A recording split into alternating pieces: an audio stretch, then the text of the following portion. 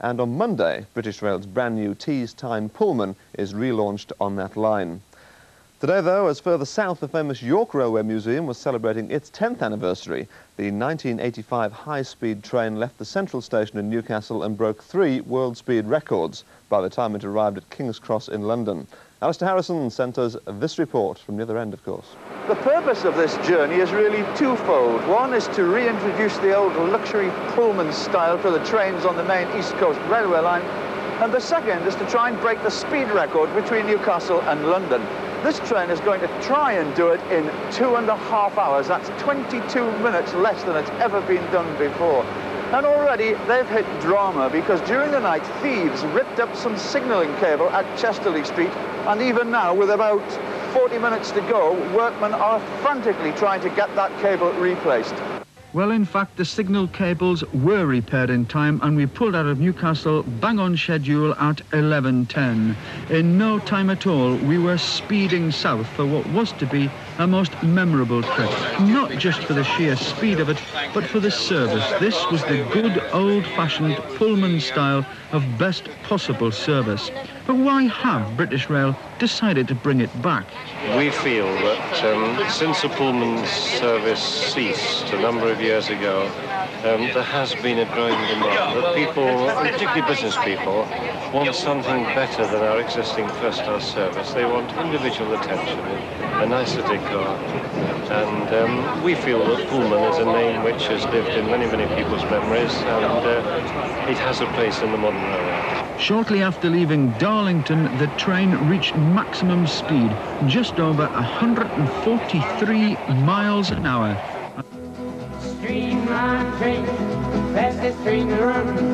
Hard-working stranger, I ain't gonna hurt you now. I'm gonna leave in the morning, be on that streamline train.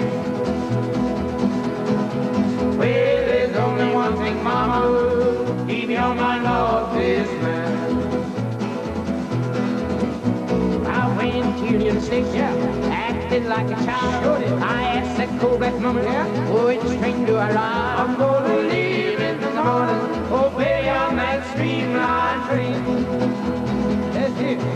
Well, there's only one thing, Mama, keep me on my north this man. Well, we're now on the fastest part of the track, with the train topping 140 miles an hour and approaching York, where Peter Holland is waiting with another rail story, albeit a very different one.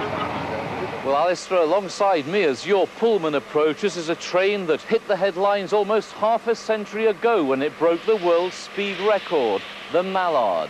This amazing loco, whose 126-mile-an-hour steam record of 1938 will never be beaten, is on the move for the first time since her retirement. She's in the middle of restoration here at the National Railway Museum, but the driver's determined the two trains should salute each other.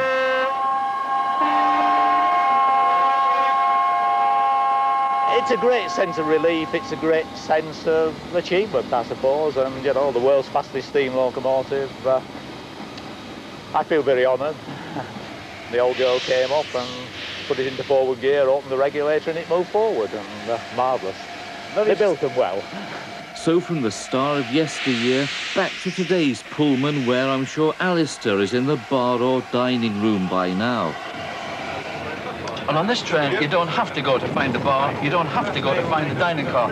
It all comes to you in Pullman tradition. I've got a friend of mine here with me who is unashamedly a fan of the old Pullmans, Bill, aren't you, Bill Weeks? Oh, yes, indeed, Alistair. Yes. What did you like about them? The thing I liked about the old Pullman, you mentioned the bar, the thing I liked was the Hadrian bar car, which was literally a club car. You used to get on at King's Cross at 5 o'clock in the evening.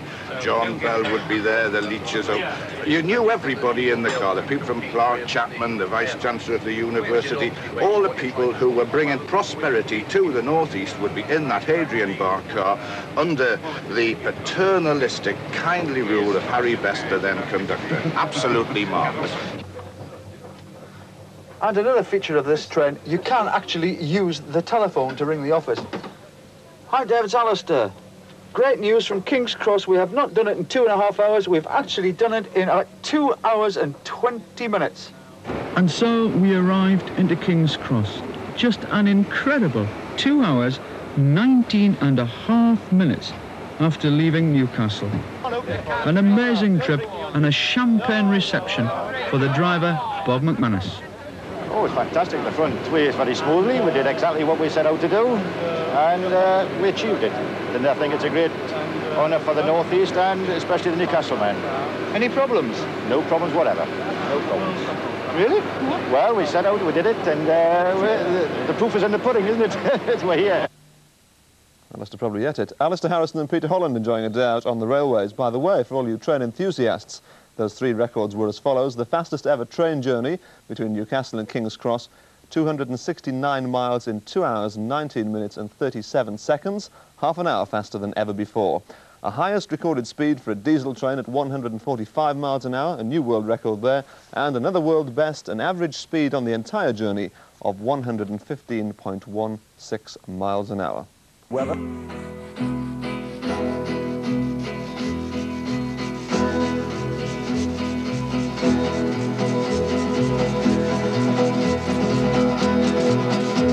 Streamline train, fastest train to run.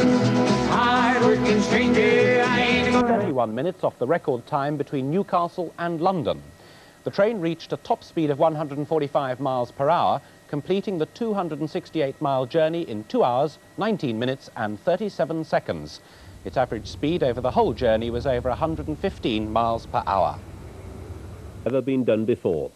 The Special Express covered the 268 miles at an average of 115 miles an hour and broke 2 records in the process.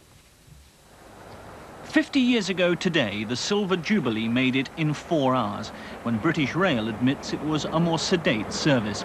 But it says the days of greater luxury are returning, with the introduction of a new Tyne Pullman from Monday. This journey was to herald the start of that, and have a crack at the speed record between the two cities. The record stood until today at 2 hours, 51 minutes. As we came into King's Cross, confirmation that this train had knocked half an hour off the previous fastest time between Newcastle and London. This journey was done in 2 hours, 19 minutes and 37 seconds. Celebrations and a promise from British Rail that they won't be going quite so fast on Monday.